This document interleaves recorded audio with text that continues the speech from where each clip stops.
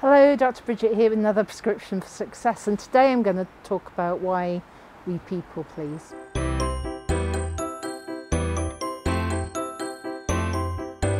Let's talk about why we people please.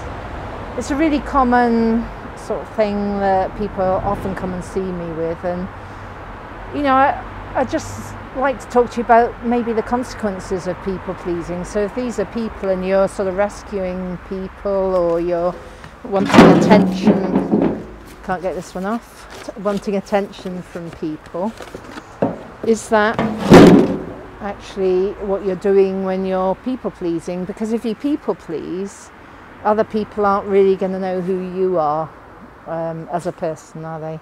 They're just going to see what you put out there. It's going to have an effect on you mentally and physically. So we all know that negative emotions, which are probably what are behind people pleasing, have an effect on our body.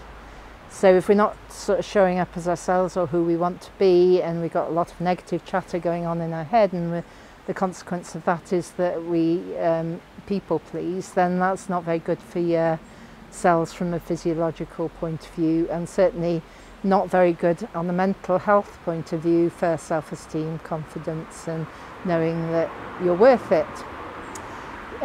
Another consequence of people pleasing is you may not get your goals because you're so busy helping everyone else get their goals that you don't get your own, and you sit around and watch people going, oh, they're doing this and that, and how about me?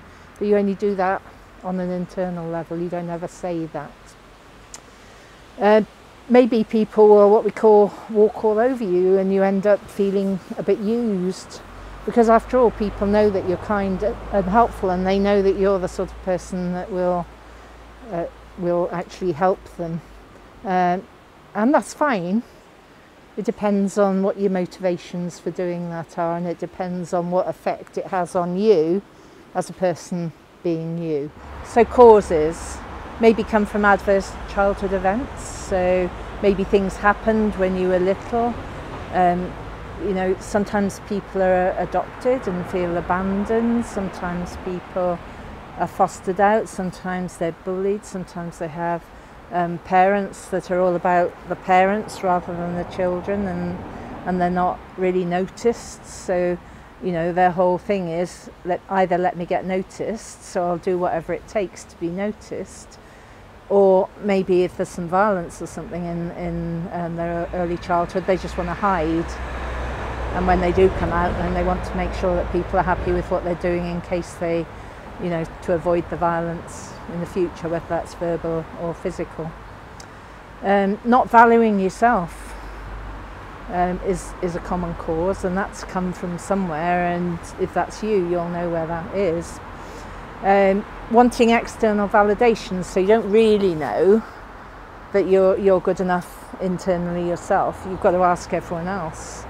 So you people please, and you get their views, and then you take on those views, and you don't really go with what is right for you. And maybe it's just simply a worry that people won't like you, and that you're not going to be okay on your own. I've certainly done a bit of that in the past. I'm not really sure where that's come from, but it's certainly something that I've done.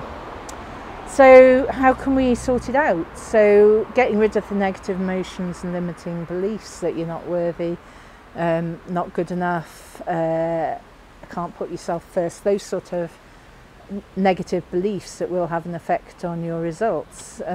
Do some timeline therapy, which gets rid of all the major negative emotions like anger, sadness, fear, hurt and guilt, along with the negative beliefs that go with that.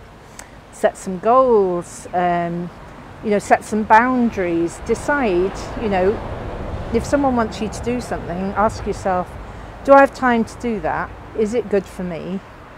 What effect will it have on me getting my goals or showing up as myself? And look for some joy for yourself, and that'll be different to other people's joy. And in order to do those things, you need to have some boundaries, and you need to change your behaviour of people pleasing, or when I say need, it would be useful to change your behaviour of people pleasing so that you can do what you want. So if you're having any trouble with that, any of those things, and you want to chat, then just give me a shout.